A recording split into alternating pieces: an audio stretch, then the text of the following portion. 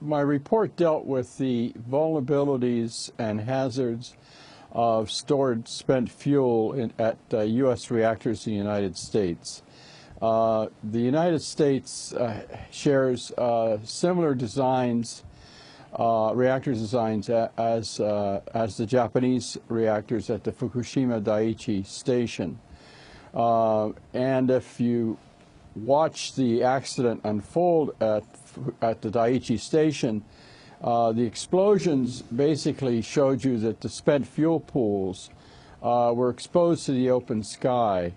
We in the United States are currently storing on the order of 3 to 4, 5 times more radioactivity in our pools than in Japan, and that the amount of radioactivity that we are storing in unsafe, vulnerable pools constitutes the largest concentrations of radioactivity on the planet.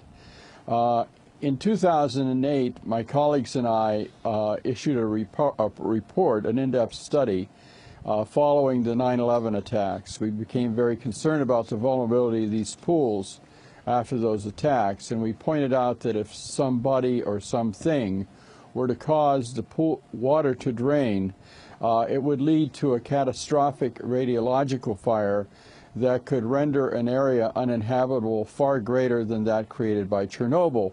Chernobyl created an area that's currently uninhabitable, that's approximately the size of half of the state of New Jersey.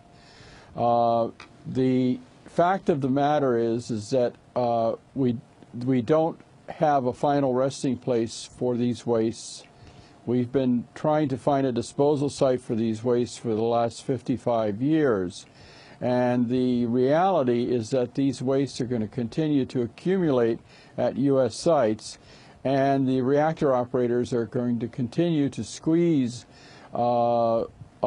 spent fuel into pools that have nowhere near the level of protection of reactors. I mean, these pools are contained in structures that you would find at car dealerships or big box stores. And, for example, the Nuclear Regulatory Commission does not require the pools to have backup diesel generators if they lose off-site power.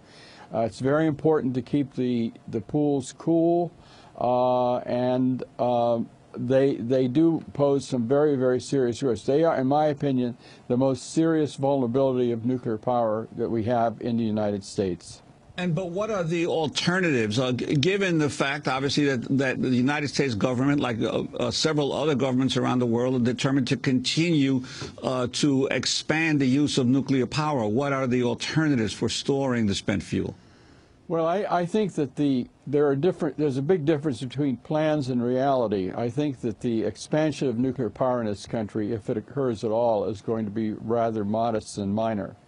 We have to be concerned about the 104 reactors that are operating and the generation of that material, and that we should be doing what Germany did 25 years ago, which is to thin out the pools, use them for the original purpose they were intended, which is to allow the spent fuel to cool off for several years, and then to place the spent fuel into dry, hardened storage modules. This significantly reduces the hazards of these spent fuel pools. You say that what is recommended for expansion in the United States is relatively minor, Bob Alvarez. But I think many were shocked that President Obama has been pushing for something that presidents haven't pushed for decades. I mean, the last nuclear power plant in this country built, what, some 30, 40 years ago. I mean, Juan, you've written about President Obama before he was president getting a good deal of support from the nuclear industry. And he never said he wasn't going to push for this, but they've been rather quiet about it right now since the catastrophe in Japan. Well, I think a lot of this is rhetorical. I think that I look at it as the equivalent of throwing nuclear candy at political supporters or even political enemies who you're trying to win over. The fact of the matter is that nuclear power is not going to have a chance in this country at all unless it has unfettered access to the United States Treasury. This is not going to happen. The House, for example, recently enacted the appropriations legislation for fiscal year 2012 and totally spurned Obama's request to expand loan guarantee authority. In other words, the U.S. government would guarantee the loans, but the loans themselves would come out of the U.S. Treasury.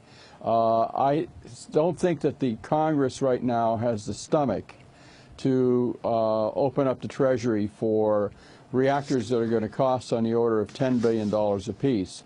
You also have to keep in mind that while he has been vocally supportive of nuclear power and has done things like try to seek expanded loan guarantee authority, he's also pulled the rug out from under the nuclear industry by canceling the Yucca Mountain disposal site. And so I think that we have to sort out, as we do with a lot of things the president does, the difference between what he says and what happens.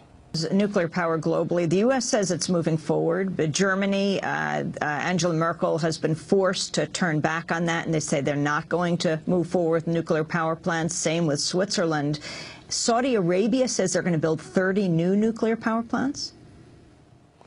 Well, as I said, plans and statements and announcements oftentimes are different from what actually happens.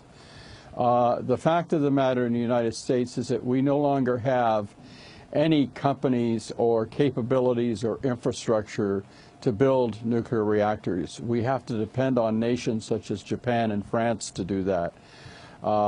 Japan is right now the only producer of forgings for reactor vessels. Nuclear engineers in this country are almost like Confederate war veterans. There are very few actual U.S. Citizens who go to college to become nuclear engineers because it's considered a dead-end occupation. So we don't really have the infrastructure, the skilled knowledge base that we need to have any significant expansion of nuclear power is not there. And I think that the Fukushima accident has really had a major body blow to the world nuclear industry. You have to understand that Japan, with its 54 reactors, represents the third largest number of reactors of any of a country in the world. They're number 3. And for the Japan now to announce that it's going to shut down its reactors by next spring, albeit perhaps for temporary reasons, is a major signal to other countries who are either have a large reactor fleet or those who are contemplating building more. I think Saudi Arabia's desire to have 30 reactors is something that's not necessarily going to be easily achievable because of the fact that the United States serves essentially as a gatekeeper for any such deal of that nature. I think that Saudi Arabia is looking to establish a nuclear infrastructure in order to allow it to have the capability down the road to have nuclear weapons. Building 30 reactors in Saudi Arabia, in a country which really doesn't have much water to speak of, and reactors are extremely water intensive, doesn't make a lot of sense. And then if you look at the price tag for building these reactors in a place like Saudi Arabia, you're looking at an expenditure of somewhere between $3 to $5 trillion to do this. So I think some of these announcements and plans are just what they are, announcements and plans. And finally, on Vermont, because it could become the first legislature in the country to shut down a nuclear power plant, the Vermont Yankee plant, but Entergy, the owner, is fighting hard, trying to sue them to stop them from doing this. The comparison of Vermont Yankee to the Fukushima plant. Well, the Vermont Yankee plant is a General Electric boiling water Mark I reactor, which is the exact same design as those at the Fukushima Daiichi site. It has it has more radioactivity in its spent fuel than all of the spent fuel rods at the 4 troubled reactors, wrecked reactors at Fukushima.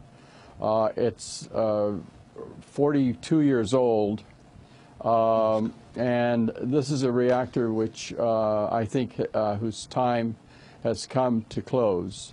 It should not be looked upon as just an ATM machine for a multi-tiered holding company that makes sure that it can make as much money as possible. You know, this reactor was purchased for pennies on the dollar, and companies like Entergy, who operate in these deregulated environments, are loath to do things that would require significant safety upgrades. For example, if the state required them to build cooling towers and comply with the Clean Air Act and to really build new, modern ones, I think the capital expenses alone would drive Entergy to shut down that reactor. I think that the battle lines are drawn there, and I think that we're going to see an increasing battle between states who appear to be on a collision course with the federal government over the future of nuclear power. We want to thank you very much for being with us, Robert Alvarez, former senior policy advisor to U.S. Secretary of Energy, now a senior scholar at the Institute for Policy Studies. His new report is called Spent Nuclear Fuel Pools in the U.S. Reducing the Deadly Risks of Storage. We'll link to that at democracynow.org.